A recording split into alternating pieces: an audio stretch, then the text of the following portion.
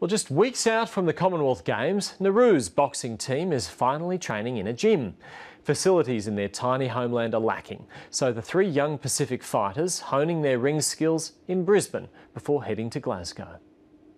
It's an everyday event for Australian boxers, but it's out of reach in Nauru. The country doesn't have a ring or speedballs.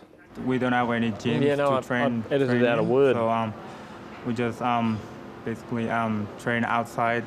Training runs in Nauru have to be modified to suit their small island home, which covers just 21 square kilometres.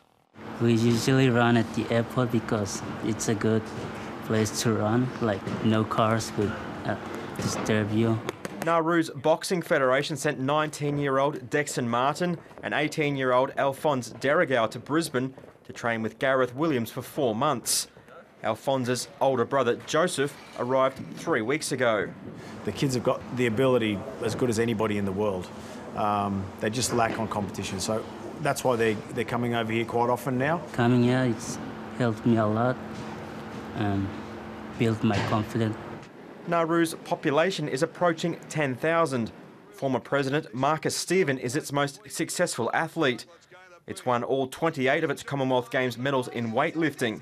The fighters want to put boxing on the map. I want to train for make my family proud of, and I want to win a gold medal. They'll wrap up their preparations for Glasgow in England. The Games begin on July the 23rd. Mark Hydes, ABC News, Brisbane.